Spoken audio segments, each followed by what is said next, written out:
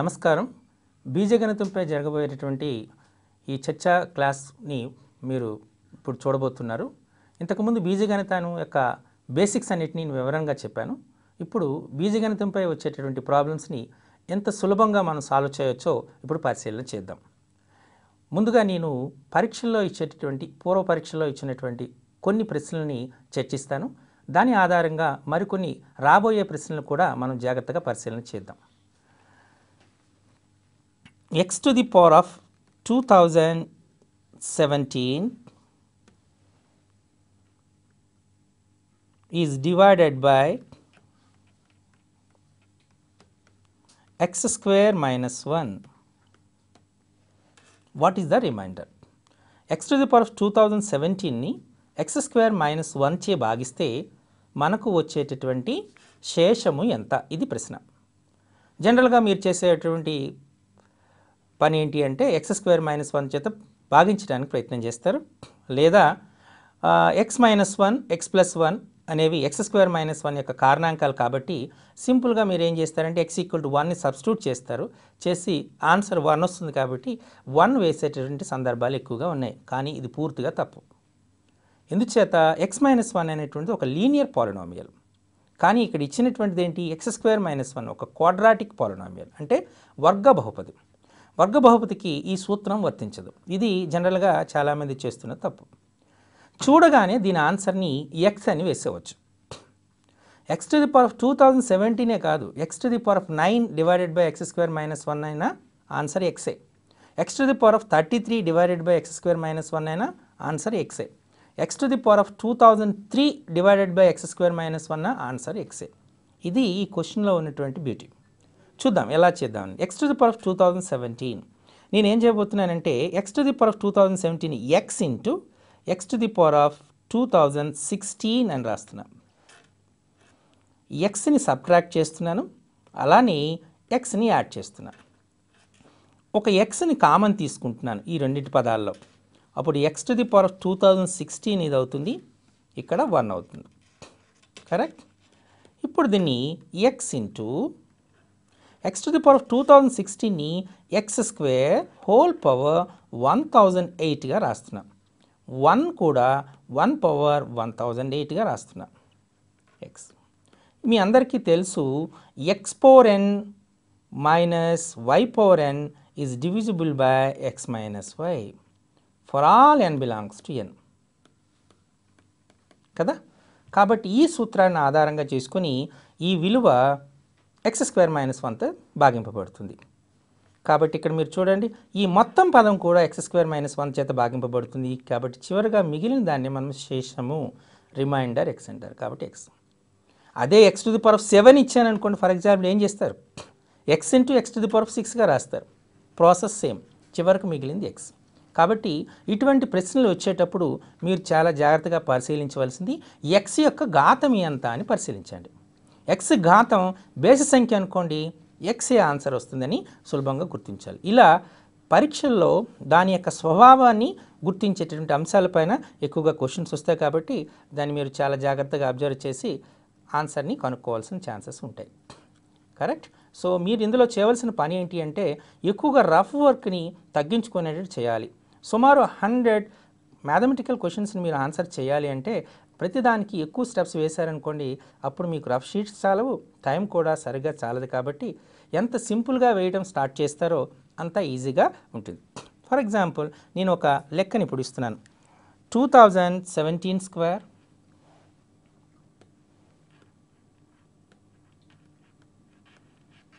Minus 2023 2017 square plus 4034 minus 3 whole by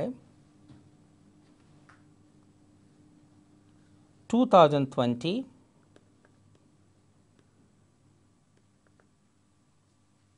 okay 2014 2019, 2016 16. దీని విలువను కనుక్కోండి. ఇది ప్రశ్న. ఏం చేస్తారు? 2017 స్క్వేర్ని మల్టిప్లై చేసి అలాగే దాన్ని 2023 తీసి మరలా పి విలువను సూక్ష్మీకరించి మొత్తం మీరు చేస్తే సుమారు 1 అవర్ కూడా అయిపోతుంది. ఇటువంటి ప్రశ్నలు వచ్చేటప్పుడు మీరు చేయవలసిన పని ఏంటంటే సింపుల్గా పైన క్రింద క్యాన్సిల్ చేసి ఆన్సర్ 1 అని వేయండి. Answer is 1. చెక్ చేద్దాం ఒకసారి, చూద్దాం. చూడండి ఎలా వేస్తారు. 2017 స్క్వేర్ మైనస్ ఏ కాన్సెప్ట్లో వస్తుందో ముందు ఆలోచించండి. అందరూ కూడా నెంబర్ సిస్టంలో వస్తుందని అనుకుంటారు, కానీ ఇది ఆల్జీబ్రాలో వచ్చే క్వశ్చన్, అంటే బీజగణితంలో వచ్చే క్వశ్చన్. ఇక 2017ని మీరు ఎక్స్ అనుకోండి ఫర్ ఎగ్జాంపుల్. అప్పుడు ఏమవుతుంది చెప్పండి? X square. కరెక్ట్. 2017కి ఎంత ఎక్కువ? 6 ఎక్కువ, కాబట్టి ఎక్స్ ప్లస్ 6 అంటే మైనస్ ఎక్స్ మైనస్ 6. 2017 స్క్వేర్ మళ్ళీ ఎక్స్ అనుకోమని చెప్పాను కదా, కాబట్టి ఎక్స్ స్క్వేర్ ప్లస్ 4034 అంటే ఏంటి? 2017కి 2 రెట్లు అంటే 2x మైనస్ 3. కరెక్ట్. ఇప్పుడు చూడండి 2020 అంటే 17కి 3 ఎక్కువ, 3 ఎక్కువ అంటే ప్లస్ 3. కరెక్ట్. 2014 3 తక్కువ, 2019 2 ఎక్కువ, 2016 1 తక్కువ. కరెక్ట్. చూడండి ఎక్స్ ప్లస్ 3 ఎక్స్ మైనస్ 1 ఈ రెండింటిని గుణించారనుకోండి, మనకు వచ్చేది X square plus 2x minus 3. X minus 3ని X plus 2ని గుణించారనుకోండి, ఎక్స్ స్క్వేర్ మైనస్ 6 వస్తుంది. అంటే ఈ రెండింటిని గుణించడం వల్ల ఈ పదం వస్తుంది కాబట్టి ఈ రెండు గెట్ క్యాన్సిల్, ఈ రెండింటిని గుణించడం వల్ల ఈ పదం వస్తుంది కాబట్టి ఈ రెండు క్యాన్సిల్ అవుతాయి. చివరికి మిగిలింది ఏంటి? 1. Answer is 1. That's it. ఇలా మీరు సులభంగా ఆన్సర్ చేయొచ్చు. ఈ స్టెప్స్ అన్ని వేయవలసిన లేదు. జనరల్గా ఈ కైండ్ ఆఫ్ క్వశ్చన్స్ వచ్చేటప్పుడు మీరు చేయవలసిన పని ఏంటి అంటే సింపుల్గా దాన్ని ఎక్స్ అనుకొని మార్చడం చేయటం ఒక పద్ధతి. లేదా అనుకుంటే మీరు ఏమైనా ప్రెజెన్స్ ఆఫ్ మైండ్ ఉంటే ఆబ్వియస్లీ ఇటువంటి క్వశ్చన్స్కి ఆన్సరు 1 వస్తుంది కాబట్టి ఆన్సర్ని 1గా వేసే ఛాన్సెస్ ఉంటాయి. కానీ అన్ని క్వశ్చన్స్కి 1 వస్తాయనేటువంటి భ్రమ పడద్దు. మీ అబ్జర్వేషన్ అనేటువంటిది, ప్రెజెన్స్ ఆఫ్ మైండ్ అనేది చాలా ఇంపార్టెంట్ కాబట్టి వీటిపైన మీరు శ్రద్ధ పెట్టండి. శ్రద్ధ పెడితే డెఫినెట్గా మీకు మార్క్స్ వచ్చే అవకాశం ఉంటుంది. సో ఇంకొక క్వశ్చన్ ఇప్పుడు మనం చూద్దాం. P of x is equal to x to the power of 4 plus ax cube plus bx square plus cx plus d అని ఇచ్చారు. P of 1 is equal to P of 2 is equal to P of 3 is equal to 0. అయితే P of 4 plus P of 0 వాల్యూని కనుక్కోండి అన్నాడు. ఇది question. జనరల్గా maximum people will do this question ఎలా చేస్తారు అంటే ముందు 1 ప్రతిక్షేపిస్తారు, మీకు ఏబిసిడిలో ఒక ఆన్సర్ వస్తుంది. 2ని ప్రతిక్షేపిస్తారు, మళ్ళీ ఏబిసిడిలో ఒక ఆన్సర్ వస్తుంది. 3ని ప్రతిక్షేపిస్తారు, ఏబిసిడిలో ఒక ఈక్వేషన్ వస్తుంది. అంటే 3 ఈక్వేషన్లు వస్తాయి. అవి ఎన్ని వేరియబుల్స్ ఉన్నాయి? 4 వేరియబుల్స్లు ఉన్నాయి. అంటే 3 4 12. 12 సార్లు ఈక్వేషన్ సాల్వ్ చేస్తే చివరకు మీకు ఏబిసిడీలు వస్తాయి. ఏబిసిడి వాల్యూస్ వచ్చిన తర్వాత పిఎఫ్ఎక్స్లో సబ్స్టిట్యూట్ చేసి అప్పుడు P4 P0 కనుక్కుంటే సుమారు గంట ఎగ్జామినేషన్లో అరగంట ఈ ప్రశ్నకే సరిపోతుంది. ఆన్సర్ అయితే రాదు. మరి ఎలా సాల్వ్ చేస్తారు? ఇది సాల్వ్ చేయాలంటే దానికి ఒక సింపుల్ లాజిక్ ఉంది. ఏంటది? P1 equal to P2 equal to P3 equal to 0. దీని అర్థం ఏంటో మీకు తెలిస్తే ఈ క్వశ్చన్ చాలా సులభం. P1 ఈక్వల్ టు 0 అని వచ్చింది అనుకోండి, దాని అర్థం ఏంటి? x-1 is a factor. P2 equal to 0 అని ఇచ్చాడు కదా, దీని అర్థం ఏమిటి?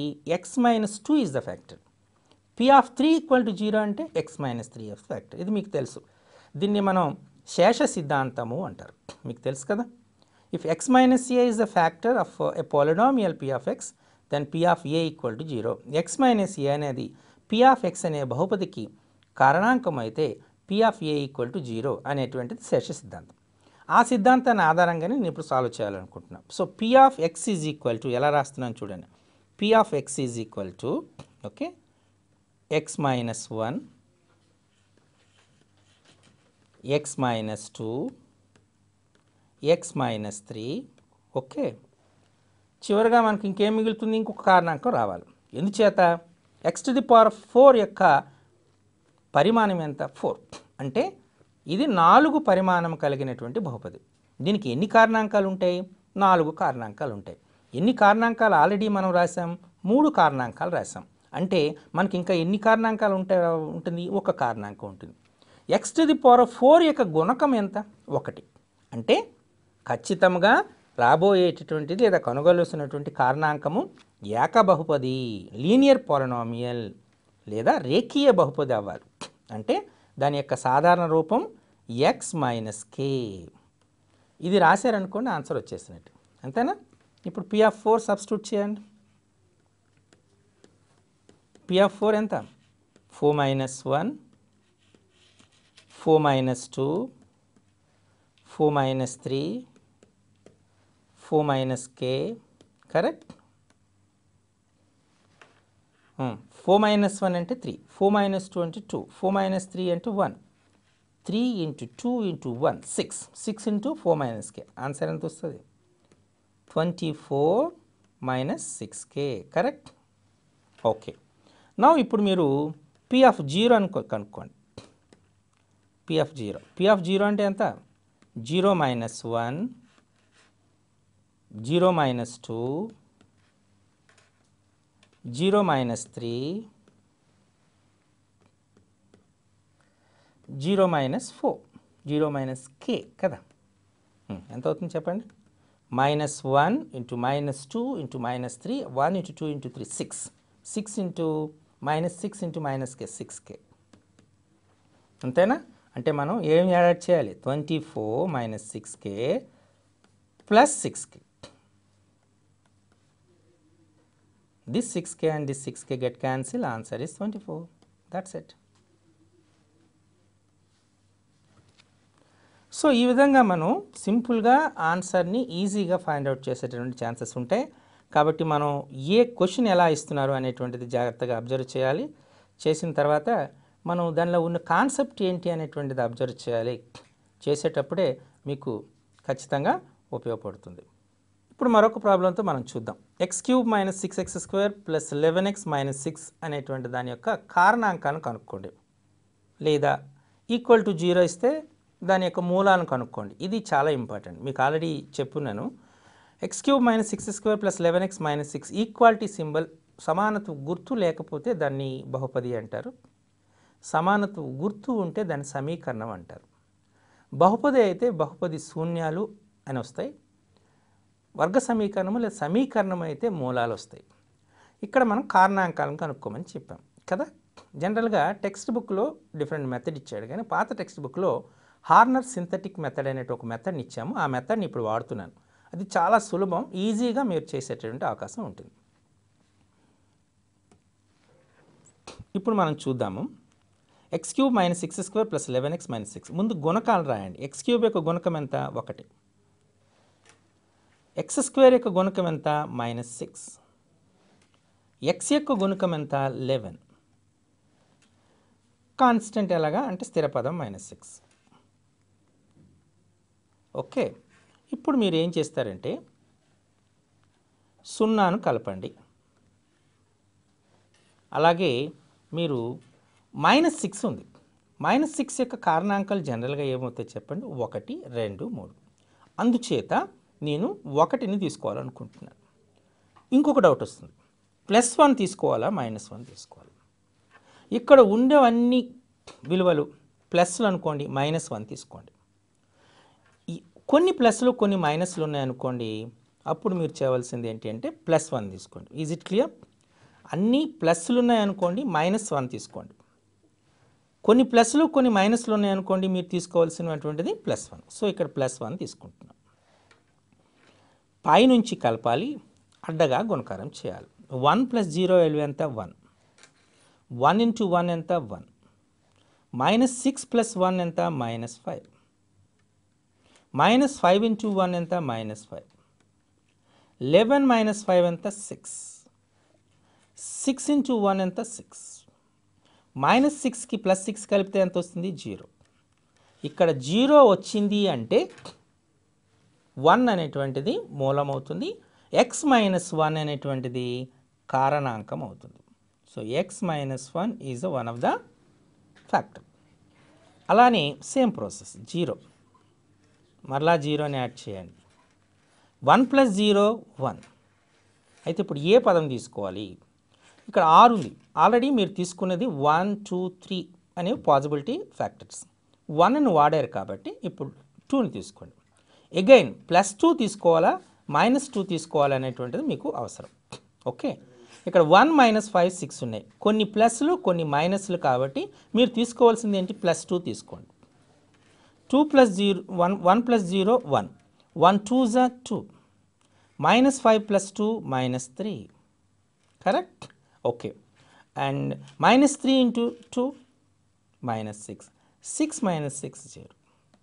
అంటే దీని ద్వారా మనకు వచ్చినటువంటిది ఇంకోటి ఏంటి వచ్చింది మనకు ఎక్స్ మైనస్ 2 ఫ్యాక్టర్. చివరిగా ఏం మిగిలింది 1 మైనస్ 3 అంటే X minus 3 is a factor. So మనకు వచ్చినటువంటి ఫ్యాక్టర్స్ ఏంటి చెప్పండి నాకు ఇప్పుడు. X minus 1 is a factor, X minus 2 is a factor, X minus 3 is a factor. ఇలా X minus 1 X minus 2 X minus 3 అనేటువంటివి కారణాంకాలుగా మనం గుర్తించవచ్చు. చాలా సులభంగా ఉంది కదా. సో ఇలా మీరు దీన్ని హార్నర్ సింథటిక్ మెథడ్ అంటారు. ఈ హార్నర్ సింథటిక్ మెథడ్ ద్వారా మీరు సులభంగా కారణాంకాలని కనుక్కోవచ్చు. ఓకే, నా మరొక ప్రశ్నను మనం చూద్దాం. దీనిలో మీరు చేయవలసిన పద్ధతి ఏంటంటే క్యాలిక్యులేషన్స్ చేస్తున్నప్పుడు ఏ విలువను తీసుకోవాలనేటువంటిది మీకు క్లారిటీగా ఉండాలి. ఇప్పుడు నేను చెప్పిన దాంట్లో మీ క్లారిటీ ఏముంది, అన్ని ప్లస్లు వచ్చాయి అనుకోండి అప్పుడు మైనస్ వాల్యూని తీసుకోవాలి, కొన్ని ప్లస్లు కొన్ని మైనస్లు వచ్చాయి అనుకోండి అప్పుడు మీరు చేయవలసినటువంటిది ప్లస్ 1 తీసుకోవాలి, plus 1 plus 2 plus 3. Clear? Okay, ఇప్పుడు నేను ఒక question, very good logic question అనేటువంటిది మీకు చెప్తున్నాను. అది చాలా ఇంట్రెస్టింగ్గా ఉంటుంది. దానిలో ఏ విధమైనటువంటి న్యూమరికల్ వాల్యూస్ ఉండవు, కానీ ఆన్సర్ న్యూమరికల్గా వస్తుంది. For example X square plus a x plus B, X square plus a x plus B, ఈ వర్గ బహుపది యొక్క మూలాలు సి మరియు డి. అలానే X square plus CX plus D అనే వర్గ బహుపది యొక్క మూలాలు ఏబి. క్లియర్? ఓకే, అయితే ఇందులో ఏబిసిడీలు అనేటువంటివి శూన్యేతర పూర్ణ సంఖ్యలు, నాన్ జీరో ఇంటిజర్స్. ఓకే, అయితే ఏ plus B plus C plus D విలువ ఎంత? ఇది question. X square plus a x plus B అనే వర్గ బహుపది యొక్క మూలాలు C and D, X square plus CX plus D అనే వర్గ బహుపది యొక్క మూలాలు ఏ plus B, A and B. లేదా ఇక్కడ నేను జీరో వాడుతున్నాను ఎందుకంటే మూలాలనే పదం వాడుతున్నాను కాబట్టి, మూలాలనే పదం వాడాను కాబట్టి దీన్ని వర్గ సమీకరణం, దీన్ని వర్గ సమీకరణం అన్నాను. సిడీలు ఏబీలు అనేటువంటి తీసుకున్నాం. Okay, so X square plus a x plus B equal to 0 యొక్క మూలాలు C comma D, X square plus CX plus D equal to 0 యొక్క మూలాలు ఏ కమా బి అనుకోండి. అయితే ఏబీలు అనేటువంటి శూన్యేతర పూర్ణ సంఖ్యలు, ఏ plus B plus C plus D విలువ కనుక్కోండి. ఇది క్వశ్చన్. ఎలా సాల్వ్ చేస్తారు చూద్దాం. ముందు ఇంతకుముందు మీ కాన్సెప్ట్ చెప్పేటప్పుడు మూలాల మొత్తం మూలాల లబ్ధం అనేటువంటి కాన్సెప్ట్ని తీసుకున్నాను, దాన్నే వాడుతున్నాం. మూలాల మొత్తము ఏ plus B is equal to, దీని నుంచి తీసుకుంటున్నాం, ఏ ప్లస్ బి ఈక్వల్ టు ఎంత అవుతుంది minus C, AB product of the roots D, అంటే ఏ plus B plus C is equal to 0. Correct? దీని నుంచి నా ఇక్కడ దీన్ని తీసుకున్నాం, సి ప్లస్ డి మూలాల మొత్తము మైనస్ ఏ, సిడి మూలాల లబ్ధము, మూలాల లబ్ధం ఎంత బి. దీని నుంచి మనం తీసుకుంది C plus D plus A is equal to 0. Correct? రెండు సున్నాలే కదా, సమానం చేద్దాం. ఏ plus B plus C is equal to C plus D plus ఏ. ఈ ఏ గెట్ క్యాన్సిల్, ఈ సి గెట్ క్యాన్సిల్. ఏమొచ్చింది మనకు? B is equal to D వచ్చింది. అంతేనా? ఓకే. ఇప్పుడు మనం జాగ్రత్తగా పరిశీలన చేస్తే ఏబి ఈక్వల్ టు డి. ఈ బి ఈ డి క్యాన్సిల్ అవుతుంది. ఎందుకు? రెండు సమానం కదా, శూన్యేతర పూర్ణ సంఖ్యలు. కాబట్టి ఏ ఈక్వల్ టు ఎంత వస్తుంది? 1. అలాగే CD is equal to be. ఈ బి డి క్యాన్సిల్ అవుతుంది. సి వాల్యూ ఎంత వస్తుంది? 1. అంటే ఏ equal to 1, C equal to 1 వచ్చింది. మనం ఇక్కడ దీనిలో చూడండి, మనకు ఏ plus B plus C is equal to 0 అని వచ్చింది. కాబట్టి దాని విలువను ప్రతిక్షేపం చేద్దాం. ఏ వాల్యూ ఎంత అన్నారు? 1. బి వాల్యూ తెలియదు. సి వాల్యూ ఎంత? 1 ఈక్వల్ టు 0. అంటే మనకు బి ఈజ్ ఈక్వల్ టు ఎంత వచ్చింది మనకు? -2. ఇందులో బి ఈక్వల్ టు డి కదా, అంటే డి ఆల్సో -2. అంటే ఇప్పుడు అన్ని వాల్యూస్ వచ్చేసినాయి. ఏ equal to 1, B equal to -2, C equal to 1 and D equal to -2. కాబట్టి మనకు వచ్చింది ఏంటి? ఏ అడిగాడు? ఏ plus B plus C plus D. ఇదే కదా అడిగింది. ఎంత అవుతుంది? ఏ is 1, B is -2, C is 1 and D is -2. అంటే 1 + 1 2, 2 - 2 0. Answer is -2. చూసారా? ఇలా అసలు మనకు ఏ విధమైనటువంటి న్యూమరికల్ విలువలు ఇవ్వకుండా ఆన్సరు న్యూమరికల్గానే వస్తుంది. ఇది చాలా ఇంపార్టెంట్. ఈ కైండ్ ఆఫ్ క్వశ్చన్స్ కూడా వచ్చేటటువంటి ఆస్కారం ఎక్కువగా ఉంది. వీటిపైన మీరు ప్రాక్టీస్ చేయవలసిన ఆస్కారం ఉంది. ఓకే. సో మనం చేస్తున్నప్పుడు వీటిపైన చాలా జాగ్రత్తగా అబ్జర్వ్ చేయాలి. మనకు ఏ కాన్సెప్ట్ ఇచ్చారు, మనం ఎలా చేయాలి అనేటువంటిది. దీనిలో పెద్దగా అప్లికేషన్స్ అనేటువంటివి ఏమి ఉండవు. మీరు చేయవలసిందంతా ఎలా చేస్తున్నాము అనేటువంటిది చాలా ప్రాధాన్యత ఉంటుంది.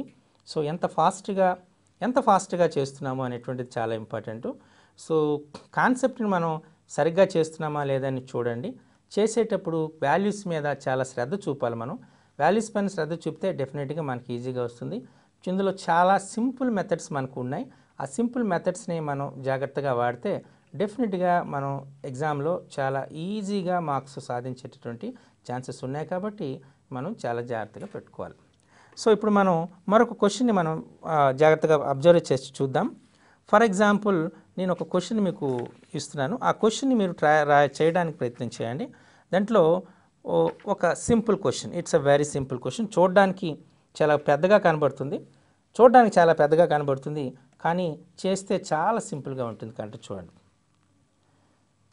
X plus why plus Z plus T is equal to 1. X plus 3y plus 9z plus 27t equal to 81. X plus 4y plus 16z plus 64t is equal to 256. X plus 167y plus 167 square z plus 167 cube t equal to 167 to the power of 4. Okay, then find x. This is the question. చూడగానే మీకు చాలా doubt వస్తుంది, sir ఇంత పెద్ద question ఉంది, x plus y plus z plus t is equal to 1, x plus 3y plus 9z plus 27t equal to 81, x plus 4y plus 16z plus 64t equal to 256, x plus 167y plus 167 square z plus 167 cube t equal to 167 to the power 4. ఇంత పెద్ద question ఉంది కదా, ఆన్సర్ని మనం ఎలా solve చేయాలనే doubt వస్తుంది. కానీ మీరు జాగ్రత్తగా అబ్జర్వ్ చేస్తే X plus why plus Z plus tea equal to 1. Okay, దాని నుండి మీరు ఏ విధమైనటువంటి పొందలేరు. కానీ నాలుగో ఈక్వేషన్ జాగ్రత్తగా అబ్జర్వ్ చేయండి. x plus 167y plus 167 square z plus 167 cube t plus 167 to the power of 4 కనబడగానే మీకు ఒక 4th డిగ్రీ ఈక్వేషన్ ఫార్మాట్లో కనబడిందా? ఓకే. అలాగనే 4y plus 16z plus 64t 256 అది చూస్తే దాన్ని కూడా నాలుగో ఈక్వేషన్ రూపంలో మార్చవచ్చు. ఎలా? x plus 4y plus 4 square z plus 4 cube tea plus 4 to the power 4 అని చెప్పొచ్చు కదా. అలాగే second equation X plus 3y plus 3 square Z plus 3 cube tea equal to 3 to the power 4 అని చెప్పొచ్చు. ఈవెన్ ఫస్ట్ ఈక్వేషన్ కూడా X plus 1 square y plus 1 square Z plus 1 cube tea equal to 1 to the power 4. అంటే 4 equations కూడా ఒకే రూపంలో ఉన్నాయి కాబట్టి మనం ఎలా రాయొచ్చు, దాన్ని సింపుల్గా ఒక కామన్ ఈక్వేషన్గా రాసేవచ్చు. ఎలా రాయొచ్చు చూడండి. X plus ఏవై plus A square Z plus A cube tea correct is equal to A to the power of 4 is equal to A to the power of 4. దాన్ని సింపుల్గా రాసామనుకోండి, సింపుల్గా రాస్తే ఏమవుతుంది చెప్పండి. A to the power of 4 minus A cube tea minus A square Z minus ఏవై minus X is equal to 0. అంతేనా? Is equal to 0 ఇలా వస్తుంది. ఇది 4th డిగ్రీ ఈక్వేషన్. మనకి ఏం కావాలి? ఎక్స్ అన్నాను కదా, అంటే స్థిర పదం కావాలి. స్థిర పదానికి ఆల్రెడీ మన సూత్రం ఉంది కదా. ఏంటి సూత్రం? కాన్స్టెంట్ ఈజ్ ఈక్వల్ టు, దానికి మనం దాన్ని యూజ్ చేసాం. ఆ కాన్స్టెంట్ని ఈ కాన్స్టెంట్ యూజ్ ఎలా చేసామని చెప్పండి. మనకు సింపుల్గా ఆల్ఫా బీటా గామా డెల్టా అనుకున్నాను అనుకోండి. The product of the roots equal to constant by X square coefficient. అంతేనా? అదే దాన్ని మనం ఇప్పుడు వాడదాం. ఇప్పుడు X plus why plus Z plus tea equal to 1 అంటే అర్థం ఏంటి? ఇప్పుడు ఏదైతే మనం ఈక్వేషన్ ఫైండ్ అవుట్ చేసామో దాన్ని 1 సబ్స్టిట్యూట్ చేయండి, ఫస్ట్ ఈక్వేషన్ వస్తుంది. 3ని సబ్స్టిట్యూట్ చేయండి, సెకండ్ ఈక్వేషన్ వస్తుంది. 4ని సబ్స్టిట్యూట్ చేయండి, థర్డ్ ఈక్వేషన్. 167 సబ్స్టిట్యూట్ చేయండి, 4th ఈక్వేషన్. ఒక సమీకరణాన్ని తృప్తిపరిచే విలువని మూలము అంటారు. The value which satisfies the given equation is called the root of the equation. అంతేనా? దీని యొక్క డిగ్రీ ఎంత, పరిమాణం ఎంత? 4. ఎన్ని రూట్స్ ఉంటాయి? 4 రూట్స్ ఉంటాయి. అంటే ఆ రూట్స్ ఏంటి? 1 నెక్స్ట్ 3 4 167. ఈ 4 యొక్క లబ్ధమే కాన్స్టెంట్ అంటే స్థిర పదము by X square. Of course X to the power 4 అంటే ఇక్కడ A to the power 4 coefficient, దాని యొక్క గుణకం 1 అంటే 167 12s. మీ అందరికీ తెలుసు 12 7s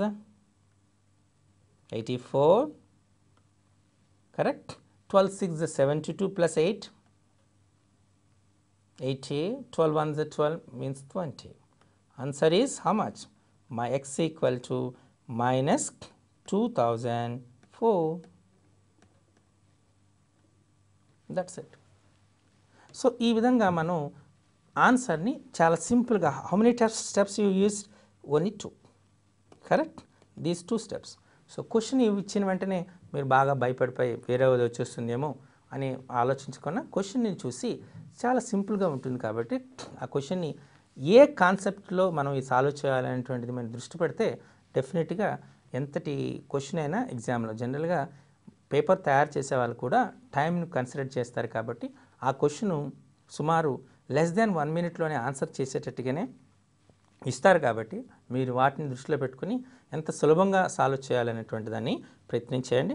డెఫినెట్గా మీరు ఆన్సర్ని ఈజీగా చేయగలుగుతారు. సో ఇది చాలా ఇంపార్టెంట్. అలాగే మనకు కారణాంకాలపైన కూడా కొన్ని క్వశ్చన్స్ అడిగే ఛాన్సెస్ ఉంటాయి. ఆ కారణాంకాలని ఎంత సులభంగా మీరు చేయొచ్చో నేను కొన్ని ఎగ్జాంపుల్స్ ద్వారా మీకు చెప్తాను. వాటిని ప్రాక్టీస్ చేయండి. డెఫినెట్గా దాన్ని మీరు చాలా సులభంగా చేయడానికి ఆస్కారం ఉంటుంది. అలాగే డిస్క్రిమినెంట్ పైన కూడా క్వశ్చన్స్ వస్తాయి. వాటి కూడా మనం డిస్కస్ చేద్దాం. చేస్తే ఎంత సులభంగా ఉంటుంది అనేటువంటిది సో చూద్దాం. ఫర్ ఎగ్జాంపుల్ మీకు X square plus 4x plus 3 equal to 0 దీని యొక్క మూలాలు కనుక్కోండి అన్నాం. జనరల్ పద్ధతి ఏంటి అంటే మీరు చేయవలసింది ఈ 4xని 3x ప్లస్ ఎక్స్గా రాస్తారు, ఎక్స్ కామన్ తీస్తారు. సో చివరిగా వస్తుంది. అంటే జనరల్ ప్రాసెస్ కంటే ఇక్కడ ఒకసారి ఎక్స్ప్లెయిన్ చేస్తాను చూడండి. You have to right it as x square plus 3x plus X plus 3. Take x common here, x plus 3. Here take 1 common, x plus 3. Then take x plus 3 as a common. then you have x plus 1. Okay, so here both are all are equal to 0, so now, so here also 0. Then what you have, x plus 3 equal to 0 implies x equal to minus 3, and x plus 1 is equal to 0 implies x is equal to minus 1. So -3 -1 అనేటువంటివి ఈ కారణాంకాలుగా of course మూలాలుగా మీరు చెప్తారు, అంత అవసరం లేదు.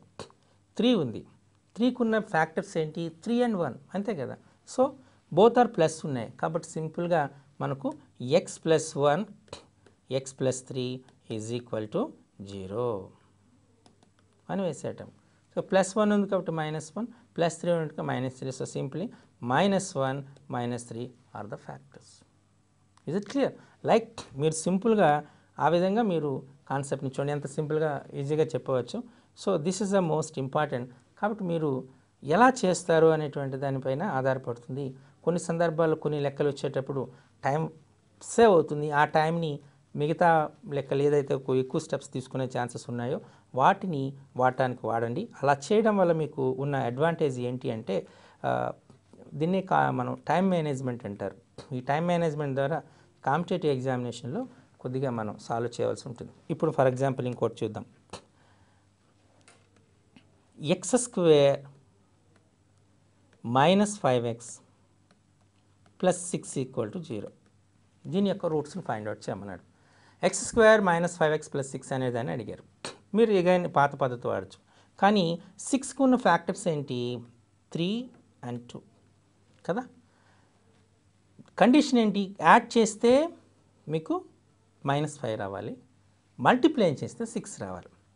Add చేస్తే 3ని 2ని add చేస్తే 5 వస్తుంది, -5 రావాలంటే రెండు మైనస్ ఉండాలి. -3 × -2 + 6.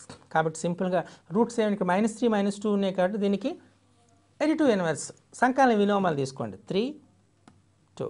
These are the roots, that's it. ఇంకేమైనా డౌట్ ఉందా, కాంటే చూడండి. x² + 7x + 12 = 0. So 12 4 3s 6 2s chances ఉన్నాయి. నేను 4 3s తీసుకుంటున్నాను. 6 2s అని ఎందుకు తీసుకోవటం లేదు, 6 2s అని తీసుకున్నాను అనుకోండి, 6 + 2 8 వస్తుంది, 7 రాదు. 4 + 3 7 వస్తుంది. కాబట్టి రెండు ప్లస్లే కాబట్టి దీనికి ప్లస్ దీనికి ప్లస్ ఇస్తున్నాను. కాబట్టి రూట్స్ ఏమవుతాయి, -4 -3, దట్స్ ఇట్. క్లియర్? సో ఈ విధంగా మీరు చేయవలసిన పని ఏంటి అంటే ఏమి ఇస్తున్నారు మనకు చూడండి, చూసి దాని ఆధారంగా రూట్స్. కొద్దిమందికి డౌట్స్ రావచ్చు, సార్ అన్నీ పూర్ణ సంఖ్యలే వస్తాయా, మరి వాస్తవ సంఖ్యలు కానీ వేరే సంఖ్యలు కానీ రావచ్చు కదా, అలాంటప్పుడు కష్టం అవుతుంది కదా. జనరల్గా కాంపిటేటివ్ ఎగ్జామినేషన్లో టైం ఫ్యాక్టర్ అనేది వాళ్ళకి కూడా కన్సిడర్ చేస్తారు కాబట్టి ఇలాంటి సంఖ్యలో వచ్చేటటువంటి అవకాశం ఉంటుంది. అలాగే వాళ్ళు గ్రాఫ్స్ ఇస్తారు. ఒక గ్రాఫ్ ద్వారా దాని యొక్క బహుపది శూన్యాలు కానీ లేదా సమీకరణం యొక్క మూలాల్ని కనుక్కోండి అంటారు. ఫర్ ఎగ్జాంపుల్ ఒక గ్రాఫ్ ఇలా ఇచ్చాడు, ఇది x యాక్సిస్, ఇది y యాక్సిస్. ఇలా గ్రాఫ్ ఇచ్చాడు, దానికి మనం దీన్ని 0 1 2 3 4 ఏదో -1 -2 -3, ఓకే 1 2 3 ఏదో -1 -2 -3 -4 ఇలా ఇచ్చాడు.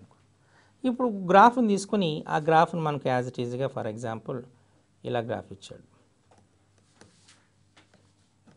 దీని యొక్క జీరోస్ ఆఫ్ ద పాలినామియల్ ఏమన్నాడు, ఇది ఎక్కడ మీట్ అయింది, x యాక్సిస్ దగ్గర 3 వద్ద, ఇంకొకటి -2 వద్ద. అంటే 3 and -2 అనేటువంటివి జీరోస్ ఆఫ్ ద పాలినామియల్ అనేటువంటి దాన్ని గుర్తించాలి. ఇది చాలా ఇంపార్టెంట్. సో గ్రాఫ్ ద్వారా ఇచ్చేటప్పుడు మీరు దాని ఆన్సర్ని గుర్తించడం, అది x అక్షాన్ని ఏ బిందువు వద్ద ఖండిస్తుందో దాని యొక్క విలువని దాని యొక్క బహుపది శూన్యంగా తీసుకోవాలి.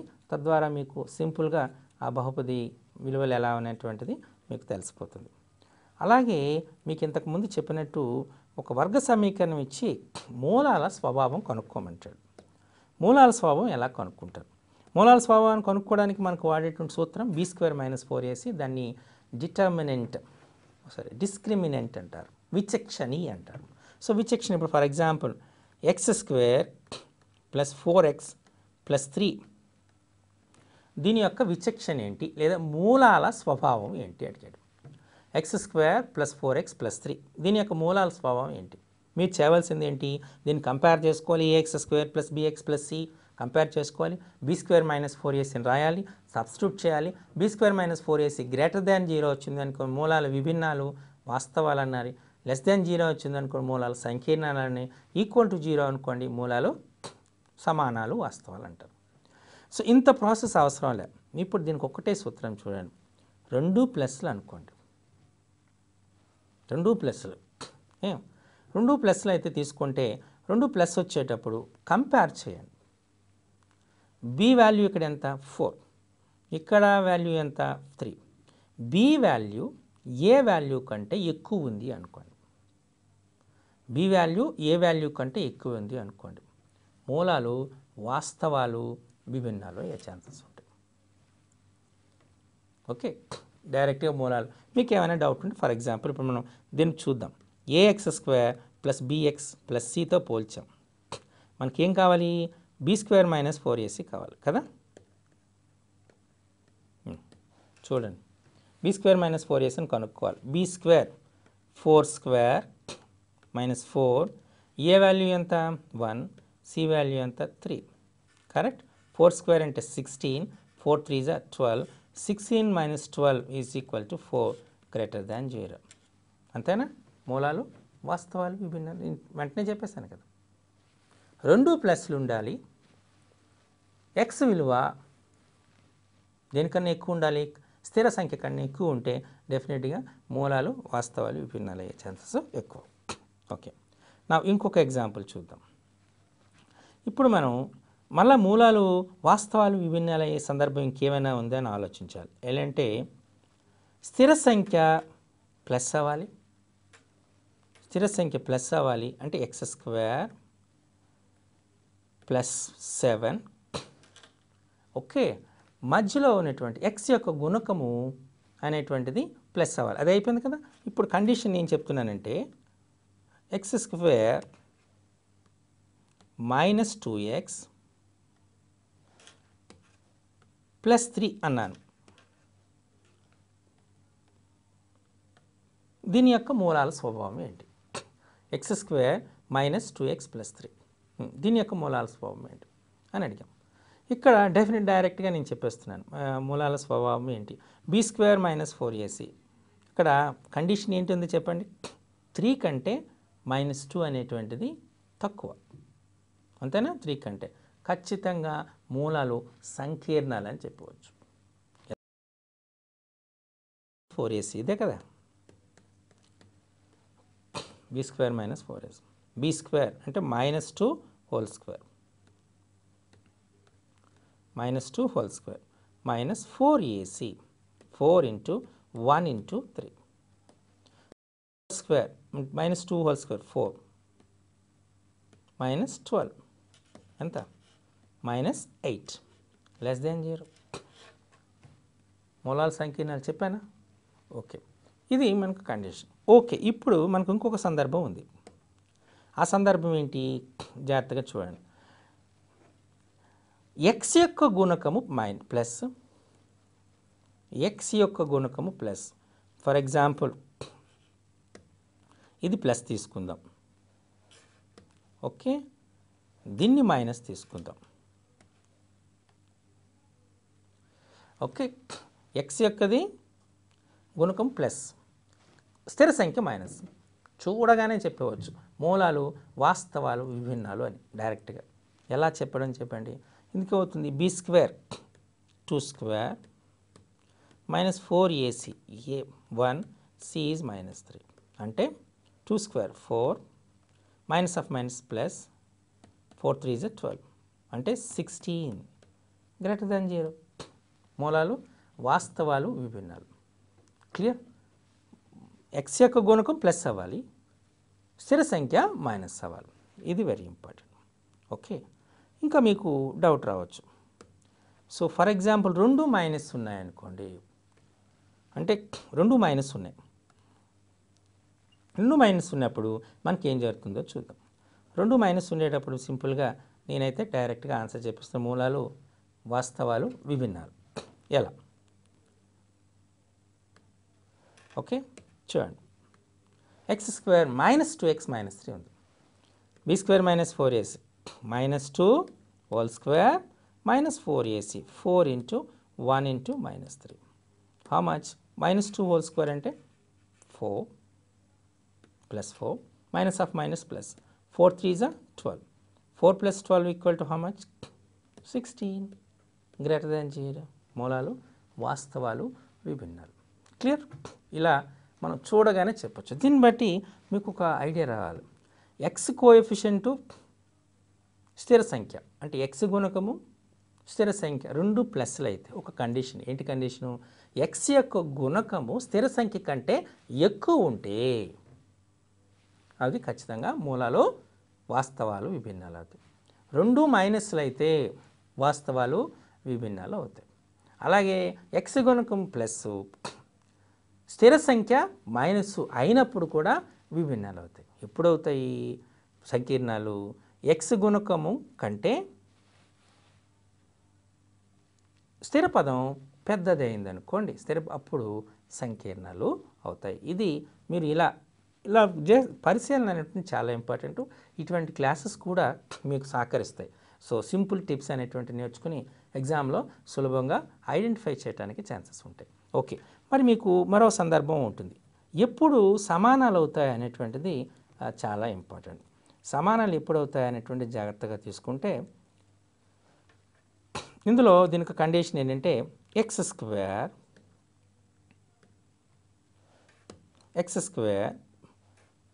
ప్లస్ 4x ప్లస్ 4 అని ఇచ్చాం. X square plus 4x plus 4 స్థిర సంఖ్య పరిపూర్ణమైన వర్గం అయ్యి ఎక్స్ గుణకము ఆ సంఖ్య యొక్క వర్గమూలానికి రెట్టింపు అవ్వాలి. అంటే 4 పరిపూర్ణ సంఖ్య, పరిపూర్ణ వర్గం. దేనికి వర్గము? 2 స్క్వేర్కి. 4 2 రెళ్ళు. ఫర్ ఎగ్జాంపుల్ ఇంకోటి తీసుకుందాం. X square plus 6x plus 9 ఇచ్చాడు. 9 అనేది 3 స్క్వేర్, 6 and 2 3s. కాబట్టి ఇక్కడ మూలాలు, వాస్తవాలు, సమానాలు. ఇంకొకటి ఇద్దాం. X square for example 24x plus 144 ఇచ్చాం. 144 12 స్క్వేర్, 24 2 12s. సో ఇటువంటి సందర్భాల్లో ఖచ్చితంగా అది మీకు పరిపూర్ణ వర్గం అవుతుంది. కాబట్టి మూలాలు, వాస్తవాలు, సమానాలు అని ఇలా సింపుల్గా మనకు ఇచ్చినటువంటి క్వశ్చన్ని ఈజీగా ఐడెంటిఫై చేసి మనం ఆన్సర్ని చెప్పే ఛాన్సెస్ ఎక్కువ ఉంటాయి. ఓకే, ఇప్పుడు మనం మరికొన్ని క్వశ్చన్స్ని మనం చూద్దాం. కొన్ని సందర్భాల్లో కొన్ని క్వశ్చన్స్లో మనకు ఆల్జీబ్రా టర్మ్స్లో ఉంటాయి, కానీ ఆ ఆన్సర్ మాత్రం మనకు న్యూమరికల్స్లోనే వస్తుంది. దాన్ని ఫర్ ఎగ్జాంపుల్ దాన్ని చూద్దాం. ఒక 2 అంకెల సంఖ్యను తీసుకుందాం. దాన్ని ఫర్ ఎగ్జాంపుల్ నేను దాన్ని 2 అంకెల సంఖ్యని ఎంఈ అంటున్నాను. ఇంకొక 2 అంకెల సంఖ్యను తీసుకున్నాను, దాన్ని వైఈ అంటున్నాను. ఓకే, ఆ రెండింటి యొక్క లబ్ధము ఒక 3 అంకెల సంఖ్య అయింది. అయితే మనకు ఉన్నటువంటి పాజిబిలిటీస్ కావాలి. ఇప్పుడు చూద్దాం. ఒక 2 అంకెల సంఖ్య తీసుకున్నాను కదా. 2 అంకెల సంఖ్య ఏంటి? ఎంఈ. ఇంకో దాన్ని వైఈ అన్నాను. ఓకే, ఇప్పుడు ఈ మూడింటి యొక్క మొత్తం ఎంత? అది రెండింటి లబ్ధం 3 అంకెలు ట్రిపుల్ టీ అయింది. నేను అడిగే క్వశ్చన్ ఏంటంటే వై ప్లస్ ఈ ప్లస్ ఎం ప్లస్ టీ విలువ ఎంత? ఇది నేను అడిగే question. Mu into వైఈ is equal to triple tea. అయితే వై ప్లస్ ఈ ప్లస్ ఎం ప్లస్ టీ విలువ ఎంత అని మీకు క్వశ్చన్ అడిగాను. ఇది మీరు చేయాలి. ఇక్కడ ఎంఈ అంటే ఇక్కడ చాలా లాజిక్ ఉంది, చాలా రీజనింగ్ ఉంది, చాలా జాగ్రత్తగా మీరు అబ్జర్వ్ చేయాలి. ట్రిపుల్ టీ అన్నాడు. ట్రిపుల్ టీ అంటే అర్థం ఏంటి చెప్పండి? 3 అంకెలు సమానంగా ఉన్నటువంటి 3 అంకెల సంఖ్య. 111 అవ్వచ్చు, 111 అవ్వచ్చు, 222 అవ్వచ్చు, 333 అవ్వచ్చు, 444 అవ్వచ్చు, 999 అవ్వచ్చు. ఇలా ఏ అంకె తీసుకుని ఎన్ని పాసిబిలిటీస్ ఉన్నాయి? 9 పాసిబిలిటీస్ ఉన్నాయి. ఈ 9 సాధ్యాల్లో ఏ సాధ్యాన్ని తీసుకున్నా ప్రతిదాన్ని కూడా 222 తీసుకోండి. 2 ఇంటూ 111 333, 3 ఇంటూ 111 444, 4 ఇంటూ 111 555, 5 ఇంటూ 111. మరి ట్రిపుల్ టీ వచ్చింది కదా, దాన్ని కూడా ఎలా రాసుకోవచ్చు చెప్పండి నాకు? Tea into 111 రాసుకోవచ్చా? రాసుకో. 111 1 + 1 + 1 ఉంది. 1 + 1 + 1 అంటే 3 కదా, అంటే 3 చేత భాగ్యం పడుతుంది. కాబట్టి దీన్ని ఎలా రాసుకోవచ్చు మనం? Tea into 37 3s, tea into 37 3s. మరి టీ ఇంటూ 37 3s అని మనం చెప్పాం కదా. మనం రాసేటప్పుడు ఇక్కడ ఎంఈ ఇంటూ వై కదా, ఖచ్చితంగా ఎంఈ కానీ వైఈ కానీ 37 అవి తీరాలి. ఎందుచేత? టీ ఇంటూ 3 మిగిలినది. టీ ఇంటూ 3 యొక్క గరిష్ట పాసిబిలిటీ ఏం చెప్పండి నాకు? మ్యాక్సిమం పాసిబిలిటీ 2 అంకెల సంఖ్య. అంటే ఈ రెండింటి వల్ల 2 అంకెల సంఖ్య వస్తుంది, దీనివల్ల 2 అంకెల సంఖ్య వస్తుంది. సో ఈ 2 అంకెల సంఖ్య 2 అంకెల సంఖ్యను మనం తీసుకున్నాం అనుకోండి, మనం ఆబ్వియస్లీ ఎంఈ కానీ వైఈ కానీ ఈ రెండిట్లో ఏదో ఒకటి ఖచ్చితంగా మనకు అయి ఉండాలి కదా. ఓకే, మనం ఫర్ ఎగ్జాంపుల్ ఎంఈనే 37గా తీసుకున్నాం. ఎంఈ 37 తీసుకోగానే మనకు క్లియర్గా అర్థమైంది ఏంటి? ఈ ఈజ్ ఈక్వల్ టు 7 అని తెలిసిపోతుంది. వైఈ తీసుకుందాం. ఇప్పుడు వైఈ ఏమవుతుంది? 2 ధర్మాలను కలిగి ఉంటాయి. ఆ ధర్మాలు ఏంటి? అది ఖచ్చితంగా 7తో ముగింపు ఉండాలి, అంటే 7ని 1ల స్థానంలో కలిగి ఉండాలి. అలాగే 7 ఇంటూ 3 అంటే అది 3 యొక్క గుణిజం అవ్వాలి. ఇప్పుడు చూద్దాం పాసిబిలిటీస్ ఏమవుతున్నాయి? 17, 27, 37, 47, 57, 97 వరకు వస్తాయి. అయితే 17 అనేది 3 యొక్క గుణిజమా? కాదు. 27 3 యొక్క గుణిజమా? అవును. కాబట్టి మనం వైఈ ఈజ్ ఈక్వల్ టు 27 అనుకుందాం. ఎప్పుడు? ఎంఈ ఈజ్ ఈక్వల్ టు 37 అనుకుంటే ఇప్పుడు ఈ రెండింటిని గుణిద్దాం. 37 27s, 37 27s how much? 999, 999. Triple టీకి ఉన్న గరిష్ట సాధ్యం ఎంత? 999 కదా. కాబట్టి ఖచ్చితంగా వైఈ 27 అవ్వాలి, ఎంఈ 37 అవ్వాలి. అంటే ఎం విలువ ఎంత? 3, టీ విలువ ఎంత? 9, ఈ విలువ ఎంత? 7, వై విలువ ఎంత? 2. కాబట్టి వై విలువ ఎంత? 2, అంతేనా? ఈ విలువ ఎంత? 7, ఎం విలువ 3, టీ విలువ 9. సో కాబట్టి 7 + 2 9, 3 12 + 9 21. ఆన్సర్ 21. That's it.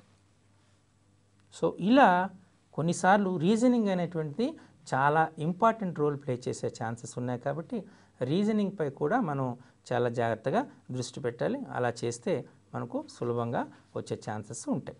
ఓకే, నా ఇప్పుడు మనం మరికొన్ని క్వశ్చన్లు మనం ప్రాక్టీస్ చేద్దాం. చూద్దాం. కారణాంకాల పైన ఎక్కువగా క్వశ్చన్స్ వచ్చేటటువంటి ఛాన్సెస్ ఉన్నాయని మీకు చెప్పాను కదా. సో కారణాంకాల గురించి జాగ్రత్తగా పరిశీలన చేద్దాం. సో కారణాంకాలు చేసేటప్పుడు ముందు నేర్చుకోవాల్సినటువంటి సూత్రాలను ఆల్రెడీ డిస్కస్ చేశాను. ఆ సూత్రాల ఆధారంగానే మనం ప్రాక్టీస్ చేయాల్సి ఉంటుంది. ఫర్ ఎగ్జాంపుల్ వాడు ఒక క్వశ్చన్ ఇచ్చాడు. ఏ స్క్వేర్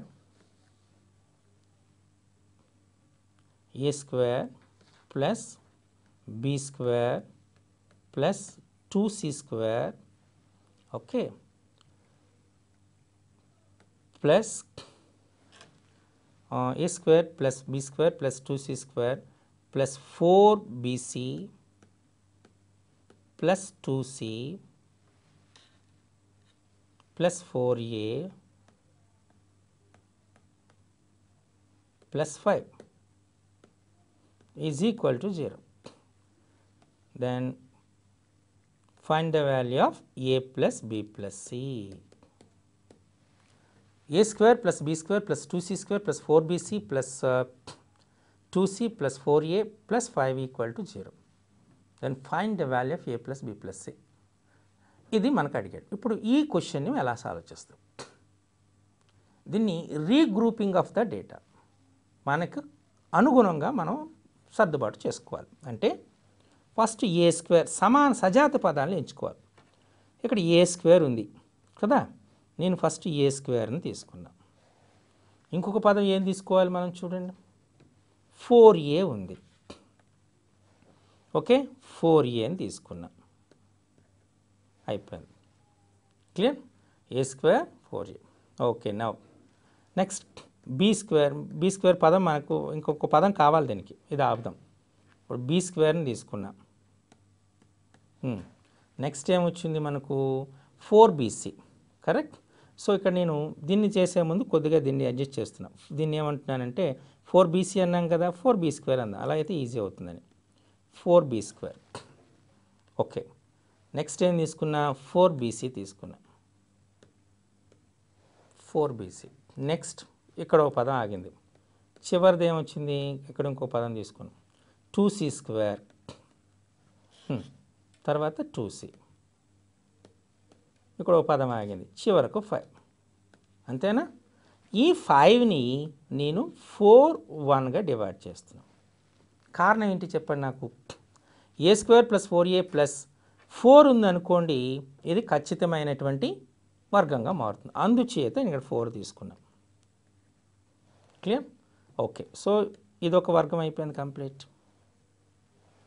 ఇప్పుడు 4b స్క్వేర్ ప్లస్ 4bc, ఇది నథింగ్ బట్ 2b స్క్వేర్ కదా, 2b హోల్ స్క్వేర్. ఇది 2b హోల్ స్క్వేర్ కాబట్టి 2b హోల్ స్క్వేర్ని రాస్తున్నాను. దీన్ని ఎలా రాయొచ్చు, 2 ఇంటూ 2b ఇంటూ c.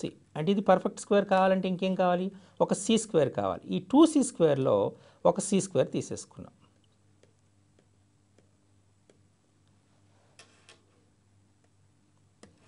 ఒక c స్క్వేర్ని తీసుకుందాం. ఒక c స్క్వేర్ని తీసుకుంటే అప్పుడు ఏమవుతుంది, ఒక c స్క్వేర్ మిగులుతుంది కదా. ఓకే, అప్పుడు మనకి ఈ 2c స్క్వేర్లో ఒక c స్క్వేర్ మిగులుతుంది. ఆ ఒక c స్క్వేర్ని మనం తీసుకుందాం, అలా చేద్దాం. ఓకే, సో ఇప్పుడు మిగిలింది ఎంత, ఒక c స్క్వేర్. ఒక c స్క్వేర్ని తీసుకున్నాం. ఇదొకటి కంప్లీట్ అయింది, కరెక్ట్. c స్క్వేర్, ఈ 5ని 4గా 1గా చేసాం, 4ని ఇక్కడ తీసేసుకున్నాం, 1 మిగిలింది, ఆ 1ని ఇక్కడ యాడ్ చేస్తున్నాం. అంటే ఇది 5 పోయింది అనమాట, తీసేసాం. సో ఇప్పుడు మొత్తం రీగ్రూప్ అయింది కదా. రీగ్రూప్ అయితే ఇప్పుడు మనకి ఇదొక గ్రూప్, 3 పర్ఫెక్ట్. దీన్ని ఎలా రాయొచ్చు, a ప్లస్ 2 హోల్ స్క్వేర్, దీన్ని 2b plus c whole square.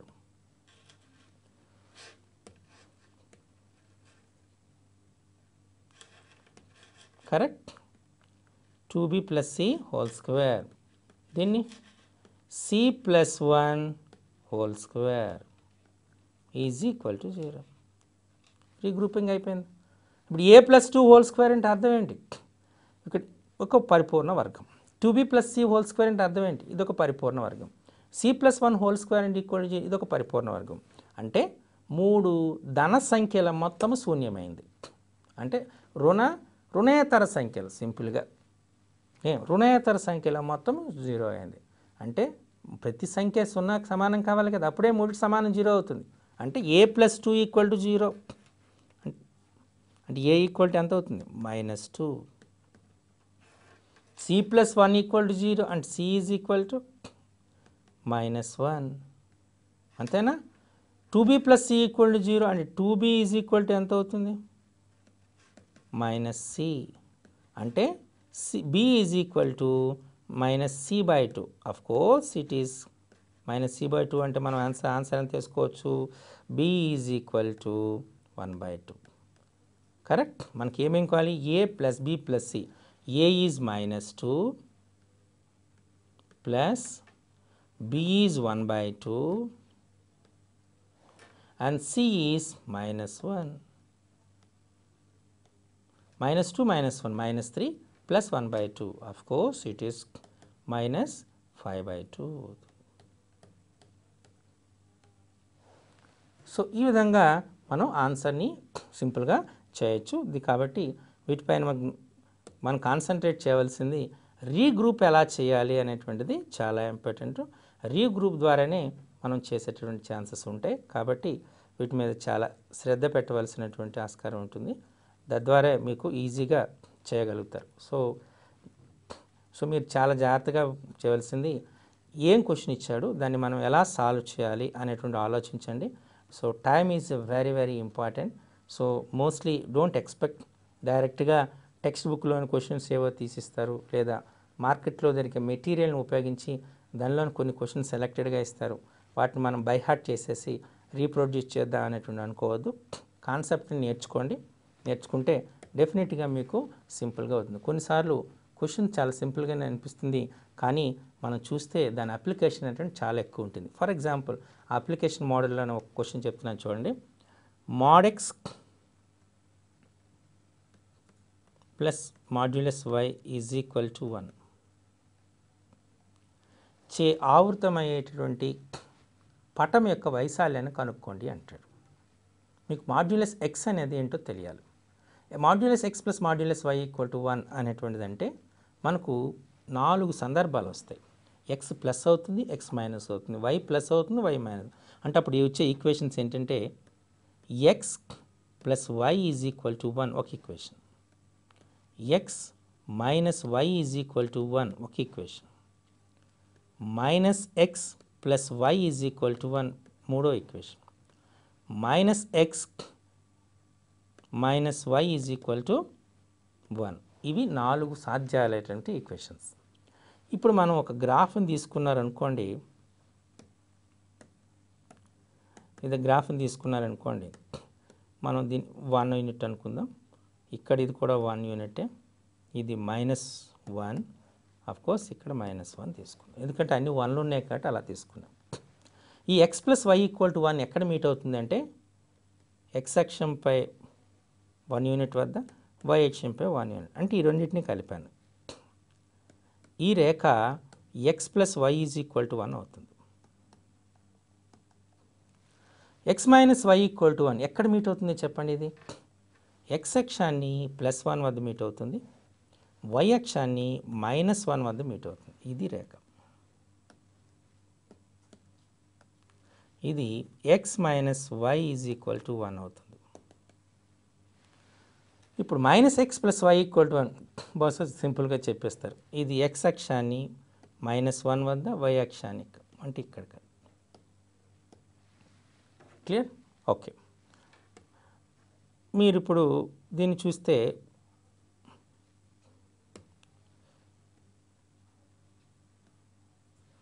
చూసారు కదా, -x minus y is equal to 1.